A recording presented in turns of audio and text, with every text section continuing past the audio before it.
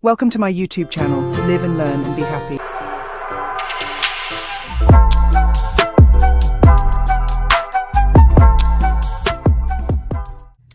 Good morning everyone, welcome back to my channel. Today is the Sabbath day and here I am sharing my Bible verse with you for the day.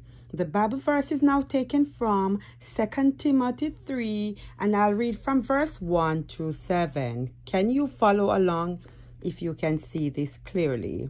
But know this, that in the last days perilous times will come.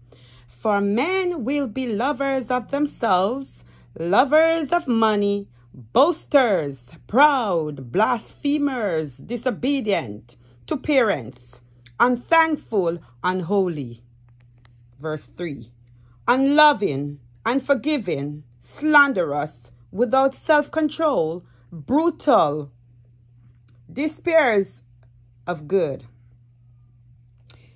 traitors, headstrong, haughty, lovers of pleasure rather than lovers of God, having a form of godliness but denying its power, and from such people turn away.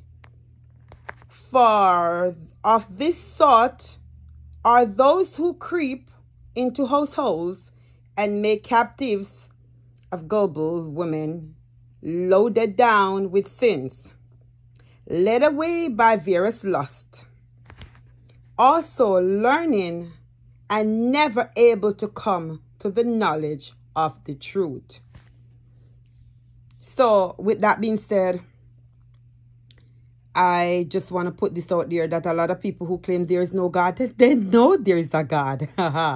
They know they were brought here from their mother's womb by God. They know every creeping things upon the earth was made by God. They know the rain fall, it's by God. They know the sunshine, it's by God. They know the wind blow, it's by God.